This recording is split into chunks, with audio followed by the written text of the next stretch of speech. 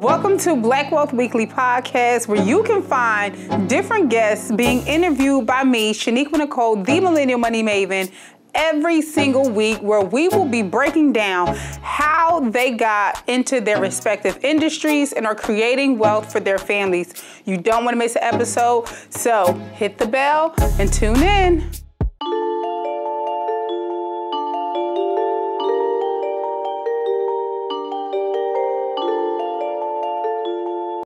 Thank you for watching this week's episode of Black Wealth Weekly. I'm your host, Shaniqua Nicole, and I hope to see you next week. Make sure you hit that subscribe button, turn on them notifications, and head to blackwealthweekly.com where you can read all the new episodes of these entrepreneurs and so many others.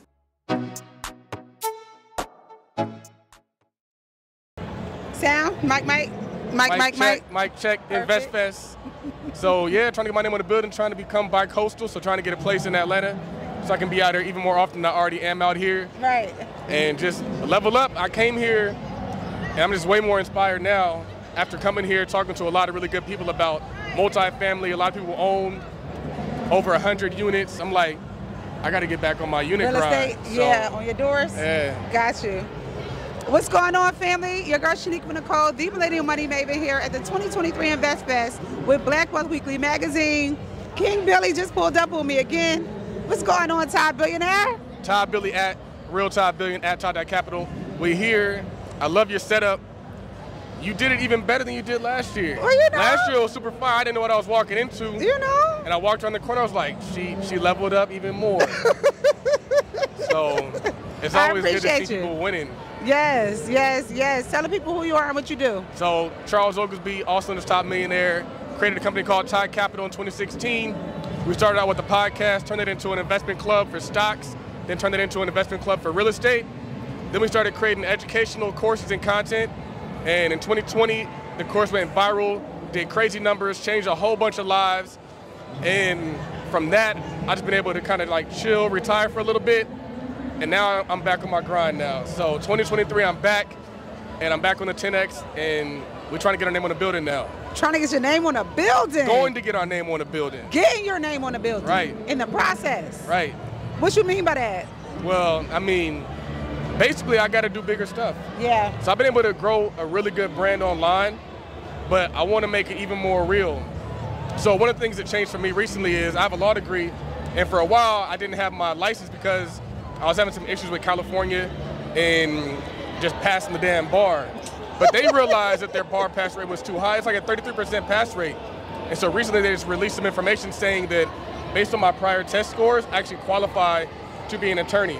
Wow. All I gotta do is do like 300 hours of like already attorney work, that's like supervised attorney work. Okay. And then I can do that. So the goal is to combine Todd Capital with Todd Law and then really just like start bringing in financial advisory services, wealth management services, and all the stuff I've been doing online, but just take it even higher. Oh. So commercial real estate, get our own building, put our name on the building, and just put the whole culture on. Black attorneys, black law firm, black financial advisors, black financial advisory firm, and just make it even more official. So we're chasing bees right now. I love it. So what is it going to say on the building, Todd? It's probably going to say like Todd Cap. Todd Capital. Okay, I love it. I love it. I can't wait to see it. Where you gonna be headquartered? California or Atlanta? Like I said, I'm gonna be bi-coastal, so I want to have a location in California and a location in Atlanta. Okay, gotcha. I love that. Wow, you've said so much.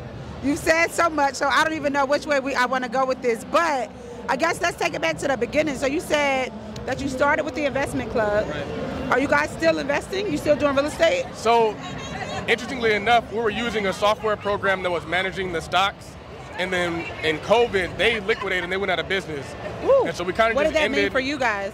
We kind of just like let everything go. Okay. So everybody got cut checks, everybody got docs and all that stuff for taxes, and we just ended the stock side of the investment club. We still have the real estate side of the investment club, but it's a little bit kind of like we're not doing it as much and as heavy anymore because I started kind of focusing on my own stuff. Right. And just I learned I'd rather educate people and help them do it themselves than me try to be wrangling all these cats and wrangling all these things together. It's just too much stress, it's too much pressure, it's too much documents and paperwork. I'd rather just like give them the information. I can help way more people that way.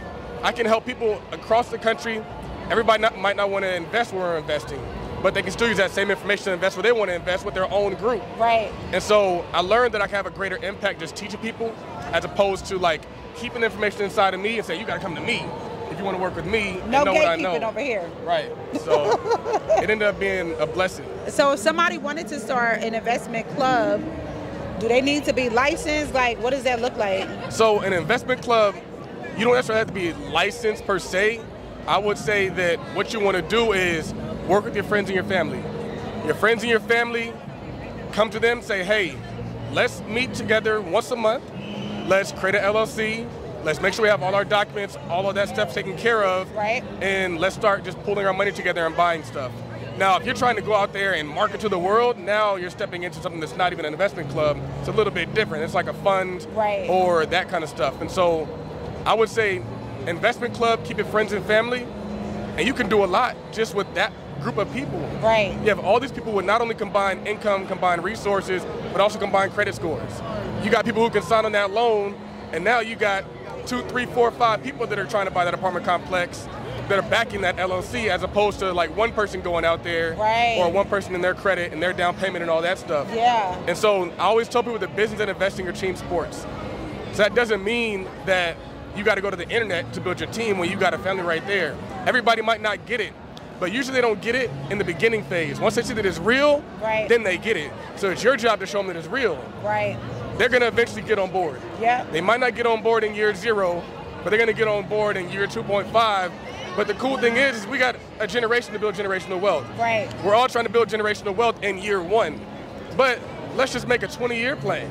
Let's make a 20-year family plan and say, all right, it's going to take us 2.5 years to get them on board. But once they get on board, what can we do then for the next 17.5 years? Ooh, that's so powerful. I love it. That's so powerful because, I mean, even when it comes to entrepreneurship, you know, people think they're going to come, they go and work a job for 10 years with no thought about it, right? No, you know, oh, no, this is too long or this is too hard. But you start entrepreneurship, maybe you win, maybe you lose in year 1 or 2, and you now think you're a failure. You know, you're only a failure when you stop, when you give up. So that's key, you know, to look at the 20-year vision. I do think that's something that we need to do better with as a people. Having vision beyond year 1, year 5, next month, you know? Awesome. So, well, I guess we're looking forward to Todd Law. Right. Todd Law, Todd Cap, Todd Law, man. No, what's funny is when I first got out of law school, I interned at this company, and it was a law firm in Orange County. And half of his firm was a law firm, and the other half was an investment firm. And I always had this idea in my mind, like, I want that for myself. Right. And I didn't even realize that I was walking into something I had a vision for, like, 5, 6 years ago. Like, it's really going to happen. Yeah. So, God already will got set Todd it Cap up. built up. Now he's got to build Todd Law, and I'm making some really good connections with some black attorneys. And it's going to happen. I'm going to have my whole floor. Firm. There we go. Firm. Law firm, investment firm. I love it. I love it. Hedge fund, all that stuff. Hedge fund, all that stuff. Well, you have the proof, right? You've been doing the work for the last probably 2 decades. How long? How long you been in wealth management and doing law? I graduated college in 2019. We're in 2023. After I got out of college, I was a financial advisor with Edward Jones. After that, I became a private client banker with Chase Private Client. And then I went and started working for a family office, which we managed over $200 million in assets. Wow. And so I've been doing this for about 13, 14 years. Gotcha. So the family office, was that for one family? They had $200 million in family wealth? So one very wealthy individual. Talk to me about that. What he did is he was an accountant, and then somebody came to them and they said, hey, do you want to buy my business? And he was like, I don't know anything about buying a business. And so what he did was he realized that the business was already being run by like his head like server. It was a restaurant. And so he bought it. It was essentially passive. And he started buying a bunch of them and just rolling them up. And essentially what he did is after he owned a bunch of them, he sold them all to Cocos. Wow. And so his exit made him worth $200 million. So sometimes you got to build something just to sell it. Right. And that sale is going to make you wealthy. And so we've been seeing that a lot. And a lot of times we have that debate like, should black people sell their business? Well, it depends on what you're going to do with that wealth once you get it. Right. Are you going to turn it into a family office, or are you going to just start eating off of it? Yeah. And so what he did is he made that exit, created a family office, and now they start investing that money and putting it into other deals. So a lot of people might not know what a family office is. We've been in the wealth management space, so I understand, but tell the people what actually is a family office and what does it do for your wealth? So a family office, I think there's layers to it and levels to it, because on one hand, of course, you're managing your wealth, but on the other hand, you're also putting your family to work. So what was cool about this office is it was the father who ran the office, and then the son had an office within the office. He had his own construction company. And so the dad was like financing the construction company. The son's out there making money in the construction company. The wives don't work.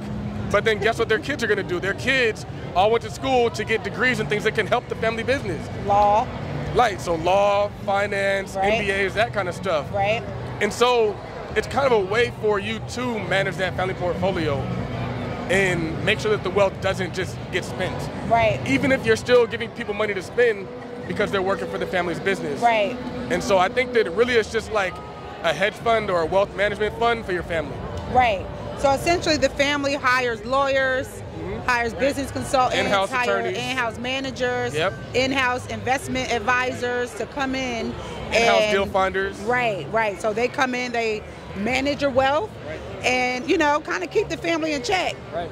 Right. because they're paid on your payroll as being a part of the employees in the family office. So I love that.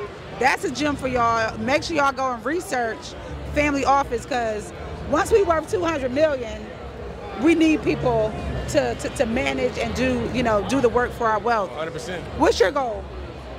I know you say Todd Billy. I'm sure the vision has expanded beyond $1 billion. The funny thing is, goals it's so broad. Like, I have goals being a father. I have goals being a husband. I have goals. How's being a father for you? Being a father is the most amazing thing ever. I love it. You never even know that you can love something so much. Aww. Like, I look at him and I see me, but I also see like a blank canvas. Something that I can just impart so much information and wisdom and resources. Like, the money is not even really a factor. It's just the fact that at 3 years old, I can be teaching him about all the things that I waited to learn at 30, 35. The connections that I have, the people that I know are now his connections. People know my son just like they know me. Right. And so I knew what I wanted, and I had to work and grind for a lot of those things. And now I can give that to him at an early age, but also instill the mindset of him to take advantage of those things. Right. I don't want him to just take it for granted and to not appreciate it. Right. I want him to say, like, man, I really appreciate where I'm at. I can take this even further. And so I think that it kind of gives you like a second chance. It gives you this blank canvas, and it also gives your life more purpose. Because quite honestly, I would say my life became bigger once I had him. And when my life became bigger for him, my life became bigger for everybody. Wow. And so I had to become a bigger person for the culture just because I had a son that I was trying to show what it looks like to be a man, what it looks like to be a father, what it looks like to be a business person, what it looks like to put on for the culture and add value to the culture. And so I didn't expect any of that. I just expected, like, you know what they tell you when you have kids, like, it's gonna cost you a lot of money, it's gonna be a lot of work. But I was like, what about all these blessings that I got as a result of that? All these blessings. So I wouldn't trade it for anything else. Right, right. No, I hear you. And, I'm a mom, 2 boys, boy mom. I love being a mom. I do think moms play a different role, right? Moms, I feel, are more sacrificing. So I would jokingly say, I tell younger people, just wait. Wait to have kids so that you're not sacrificing too early. Because you need to use those years when you're younger, have the energy, have the aspirations to build, so that when you do have kids, you can go to football practice and you can do the things, right? When I was a kid, nobody was around for me to go to dance class. I had to go with my friends' parents. So definitely blessed to be able to do the things that I want to do in my life, and and pass that down to the kids as well. Yeah. So I love it. That's beautiful. Yeah. Oh, the growth. We're getting old. We just getting better. But I would say you're 100% right on that. I think the reason why I'm able to father the way that I father is because I waited so long. Yeah. I didn't have my first child until I was 33. Okay. And so... You're Jesus year. So, I didn't have my first child until I was 33. I didn't get married until I was 30. So I never feel like I'm missing out on anything because I've done it all. Right. Responsibly. I've done it all. And so I can appreciate the stage of my life right now. Right. I'm like, all right, this is where we're at. It's not like, man, I could be in the streets. It's like, I don't want the streets. I went home last night in Atlanta on like a trip, and I was like, I'm going to sleep. Could have been anywhere. I could have been anywhere. Me too. Yeah. I went home. Because we got to work. It's about the work. It's about the work, being here, you know, to spread the love with the people. I love it. Let the people know what they can expect from you soon, where they can follow you, how we can tap into what you have going on. So what's coming next is Todd Capital, Todd Law. That's what's coming. Oh, did you get it? Oh. Okay. What's coming next is Todd Capital, Todd Law, and we're going to 10X it. We're going to be omnipresent. You're going to see us everywhere. We're going to be adding value. We're going to be giving to the community and to the culture just to kind of continue to grow what we got going on. I love what I'm seeing right now. I feel like we all had a part to play in making this happen. Earn Your Leisure, they put it together, but us showing up,